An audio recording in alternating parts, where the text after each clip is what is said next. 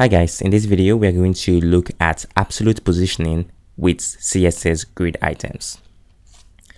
In previous tutorials we looked at aligning the grid items themselves, and we used align items, justify items, this kind of stuff. But in this video it's completely different. We are going to look at how you can position the elements within your CSS grid items. So quickly, let me show you what I have in my HTML, in my markup here. I have a container, which is everything here. And then I have 3 columns. So 3 grid items, and they have classes, which I use in all my CSS grid tutorials. And then inside of each grid item, there is a div, and that div has a class title. So the first one, section A, that is what you see here in black, section B, and section C. And then if I go down to my CSS, I have, actually let me remove this. So I have this container, and then it's a grid, minimum, min-max, minimum 100 pixels, automatic, otherwise for the maximum. All the properties I'm using here are covered in previous tutorials. So it's a 3-column grid, and every item has the padding, background color, and this title is what you see here. So the background is black, the font color is white, it has a padding width of 90%, and then I have these two, item 1 and item 2. What I want to do here is I want to position them like what you can see here. You see, like, this is also a 3-column grid, and for item 1 and item 2, you have these black sections stuck either to the bottom or the top. So if, for instance, the content inside of that grid item expands, the grid, obviously the height is going to expand, but that black section is going to stay attached to the bottom of the grid. No matter how tall that column is, it's always going to be attached to the bottom of it. Same thing for the top. So how can you control that in your grid? If you're wondering how this is useful, think of maybe having a comparison table, like what you see usually on hosting websites or on any premium service websites, you know, online, and then they will just compare their products and have some fancy headings at the top, etc. So this is one of the tricks you can use to achieve that, and I will show you in a proper layout in future videos. So for now, let's go back here in CodePen and let's get started. I have a couple of instructions in my CSS to clarify what I'm doing, and the first thing that I have to do is set every grid item to position relative. So that's what I'm going to do here, position, and then I set it to relative.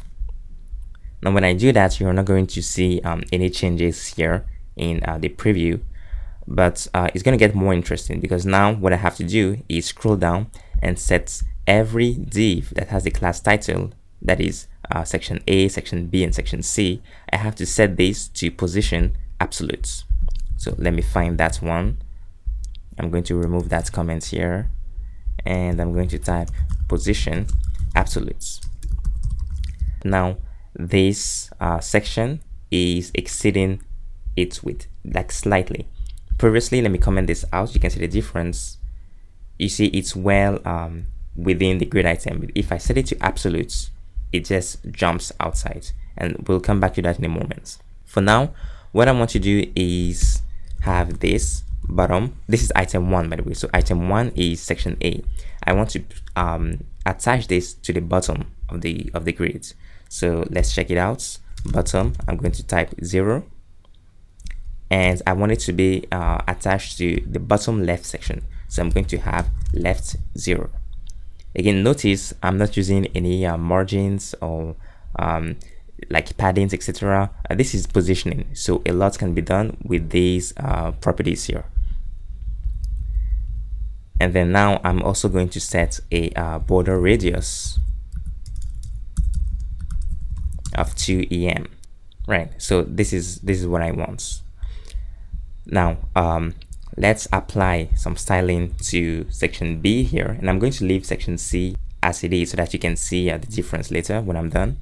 But what I'm going to do is set right 0, then I'm going to set top 0, and now it's just sticking to the top. Okay, so I just have to add border radius here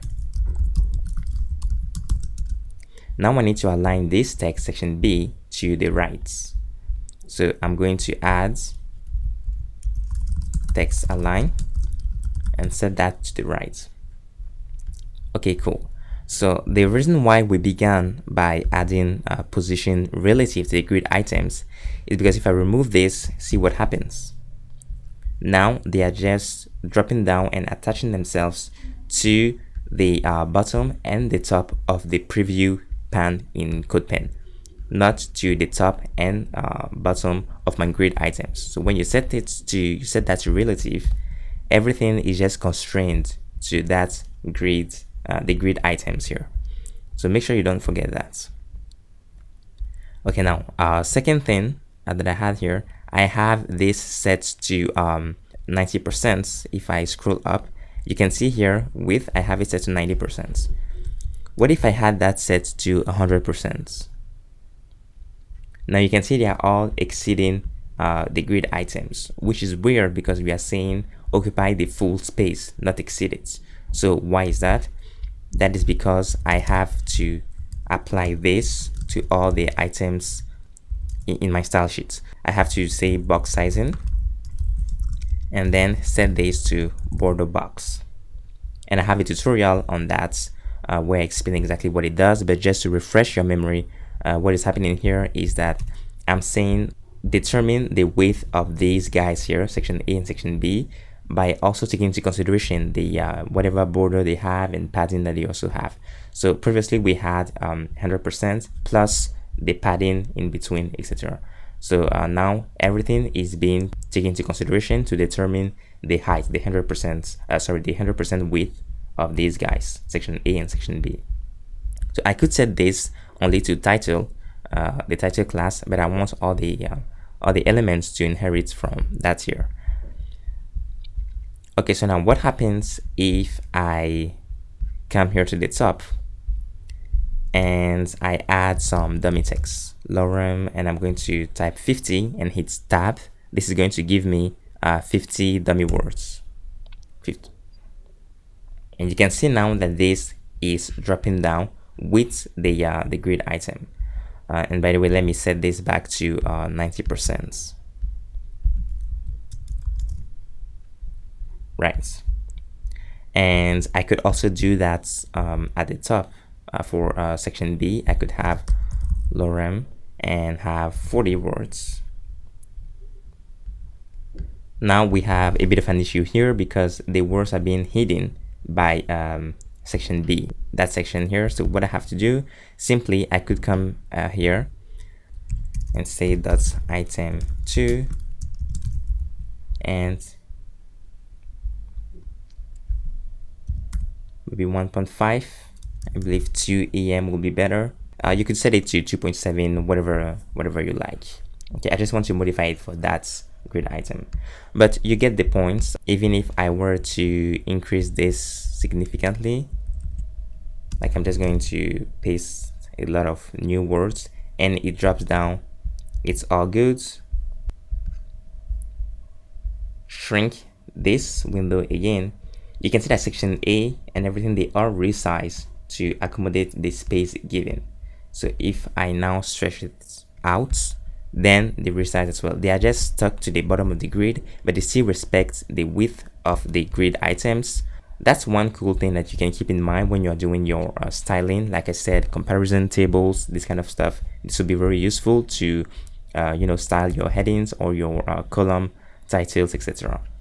So I hope this tutorial showed you how you can use absolute positioning with your grid items. As an exercise, try and implement this on a real website layout, and feel free to share your links in the comment section.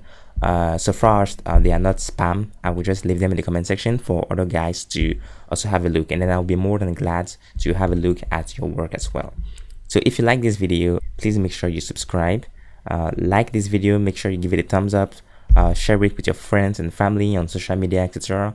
And make sure you also turn on your notifications to this channel. I'll see you next time. Bye.